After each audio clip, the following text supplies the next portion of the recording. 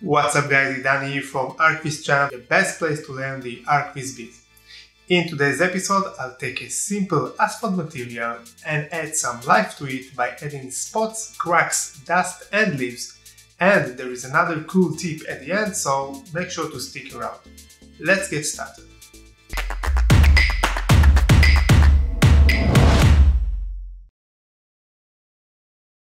So we're gonna start very basic here, really nothing fancy, just one material with one map. In the diffuse, reflection and bump map, we can take a look at this clean asphalt texture.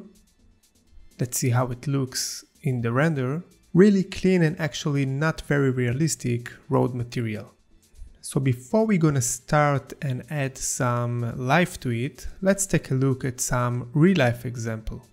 Now we can see that road could be actually quite complex material.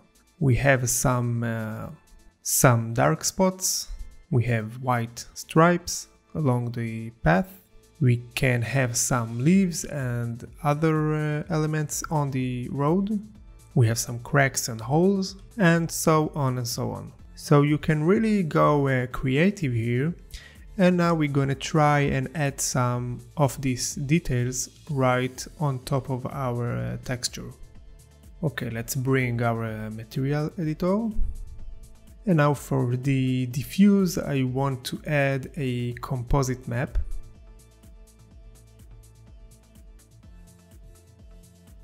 I'm gonna link the map that we have here and link it to the diffuse. Alright, so now we can start and add different types of texture right on top of this base map. So let's add our first layer, and I want to start with some dark spots. So I'm gonna add a new bitmap, and I'm gonna try something like that. See how it looks. And now as you can see, it's override our base material, so we need to switch the blending mode to multiply. So now only the dark color is going to show up through the map. Now obviously this looks too much, so I'm going to reduce the opacity. Let's set it to about 30. And we can also see it right in here. Gonna open up the preview window. Okay, maybe make it like 40. Okay, and I want also to make it a bit larger, so let's decrease the tiling and also bring up the opacity. Okay, that's fine for now. No, maybe do it 40. Okay, for the next layer, let's add some cracks. So again, I'm going to add some bitmap. And this one could work nicely. So let's add that one. Zoom in a little bit. I want to see the size of the cracks. I think this size is okay, so let's change the blending mode as well to multiply. That's fine, maybe reduce the opacity to about 80%. And now for the cracks, I don't want it to spread on the entire surface of the road, so I can add a mask to this layer right in here. So let's add another bitmap, and this time I will go with something like that. Now let's take a look at the size of the mask. I'm gonna show it on the material. Okay, I think I can go with something a bit bigger. Okay. Now the next layer would be to add some dust to the side of the road.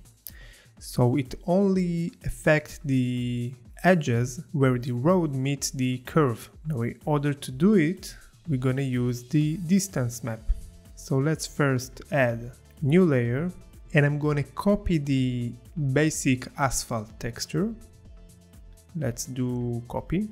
I'm gonna add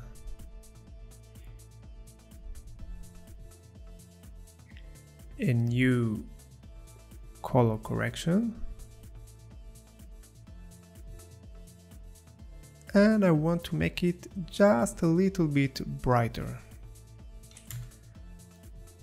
Let's say for now something like 0.1 or maybe 0.15. Let's go back to our composite map, and now let's add a mask using the corona distance. Now in here we need to tell this map from which object to calculate the distance. In our example, we need to select the curves and click on plus. You can see the effects starting to show up, but we actually want it the other way around. We want the light texture to start from the curves in the left and the right. So we just need to switch between the black and white. That looks nice. Now let's just increase the brightness just to understand better the distance parameters. So going back to the corona distance, now you can control how far the effect should be by increasing this value.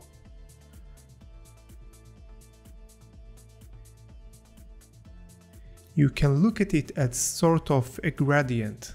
Now if we increase the near parameter, we actually gonna make the gradient fade less. So if we do the same like 150 and 150, we actually telling it to start and to end from the same area, so we get a straight line. If we reduce the near distance to 0, then the fade starts right from the curve and go up until the far distance. So we can also break up this harsh line by adding a distance scale. Let's add some noise. Okay, we can make it like so. We can increase the noise and change its parameters, but for here I want to move the noise into the near color.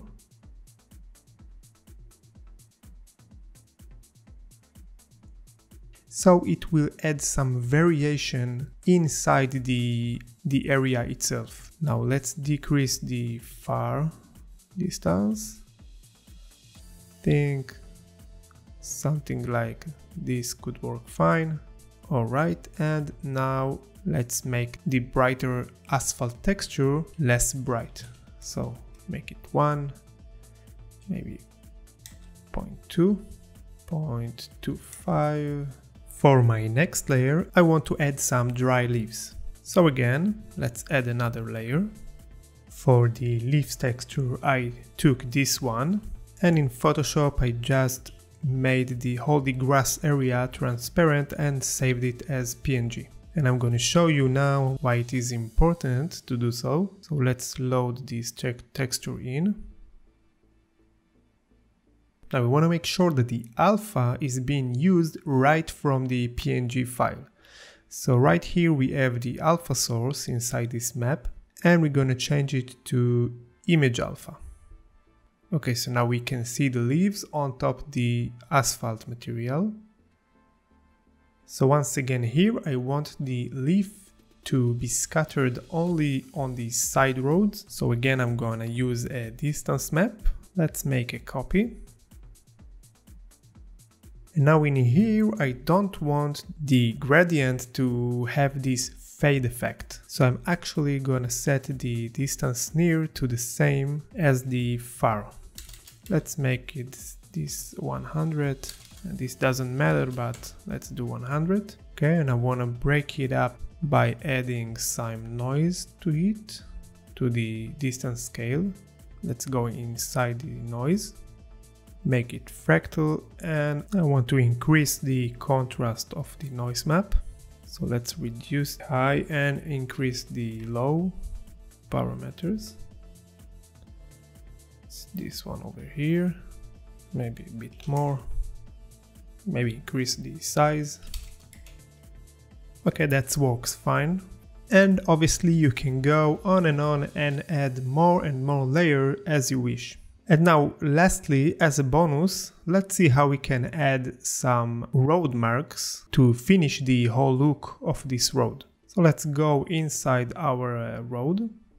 Let's add edit poly, and I want to grab the center line and create a new spline shape. Now select this spline and add sweep modifier. Set it as a bar. I want to set it to width of 20 centimeters. And I'm going to make it very thin, about 1 millimeter, and set it to the center. Now let's add a new material. And I'm going to use this road mark over here as an opacity map. Bring it in, connect it to the opacity. Let's change the color of this material to white. Add some reflection to it. Reduce a bit the glossiness. And let's add it to our new spline. Now in this spline, let's check the generate mapping coordinates. And let's play a bit with the map tiling.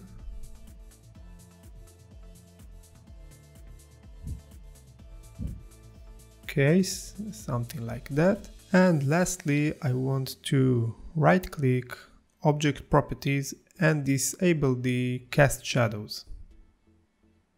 So it won't cast any shadow on our road. Let's have a look. Now we can also go back to our road material and we can add the road marks to our distance map. So we can have this nice effect also in the center of the road. So now the beauty of using this method is that you actually don't need to unwrap or mess with any crazy UV changes. Even if you have very complex looking road, and let's see example. We can add our material to this road as well. We need obviously to add the pavement object inside the distance. So let's select the two of them. Gonna add them here. And I'm gonna add them in the second map and also the center marks.